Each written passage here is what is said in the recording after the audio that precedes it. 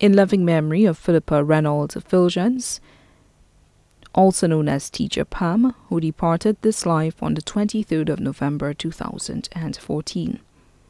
Time passes by quickly, but it doesn't efface the fact that you are gone.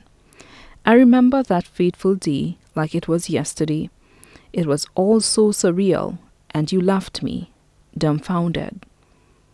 How I wish I had the opportunity to have one last conversation with you.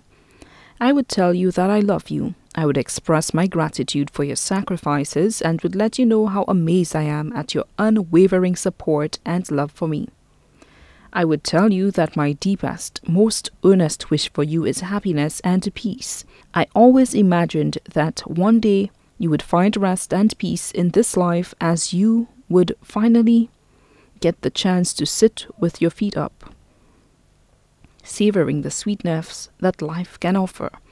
My heart is heavy, my mind stumbles to find the words to express my thoughts, as images, snippets of conversation, and the flood of memories rush into my heart. I am still trying to make sense of it all, and trying desperately to deal with the void that your absence left.